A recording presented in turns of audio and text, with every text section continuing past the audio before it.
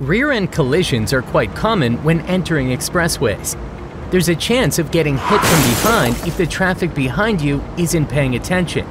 On the other hand, if you're too focused on the expressway traffic, you might end up rear-ending the vehicle in front of you in the merge lane. To minimize the risk of rear-end collisions, follow these steps. 1. Assess the expressway traffic ahead of you to determine if you need to slow down or stop right before entering the merge lane. 2. Remember that the driver in front of you might make the decision for you. If you're unsure whether you need to slow down or stop, lightly tap your brakes to signal to the driver behind you that you might have to do so. 3. Stop just before entering the merge lane. 4. Use the merge lane to adjust your speed to match that of the expressway traffic, allowing for a smooth merge without the need to stop. 5.